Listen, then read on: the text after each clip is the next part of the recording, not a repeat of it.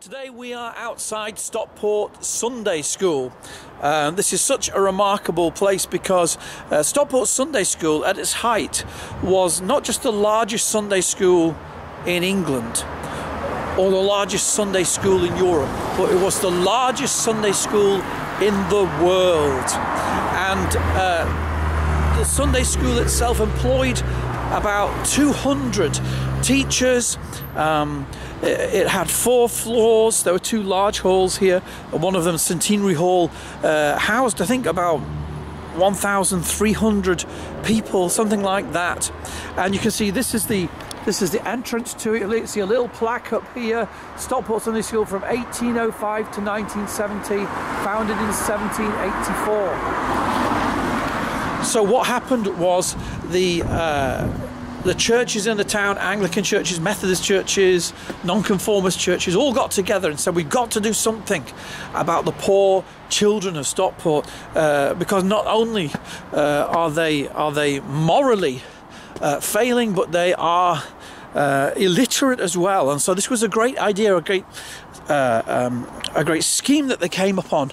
They were going to build this fantastic Sunday school, this enormous Sunday school where they're going to teach the gospel and so on. These are the very steps here. Let me show you this cobbled path and these steps that would lead up to the biggest Sunday school in the world. It's worth remembering Sunday schools were not for teaching the children of Christian families.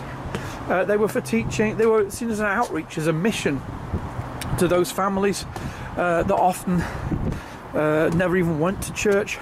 And I'd love to show it to you. Unfortunately, Stockport Council, in their wisdom, demolished the Sunday school in the early 1970s. And this is all that remains. Well, nothing. Yeah, about a year ago I came here with my son and they were preparing the foundations for these buildings, and they uncovered the old foundations of Stockport Sunday School. And I've also found that they kept some of the beautiful stained glass windows as well, and so I'd like to show you both of those things now, so come with me. Basically loads of bits of bricks and stuff, and yeah, I think that's the remains of the stone floor down there. And don't know what those small little bits of brick are. Yeah, these are all the various rooms, I guess, or what's left of them.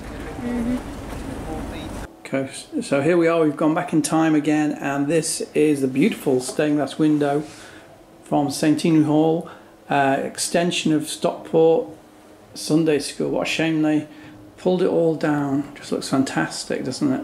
Yeah. Really nice. And there's, I think, the other bit of it there in the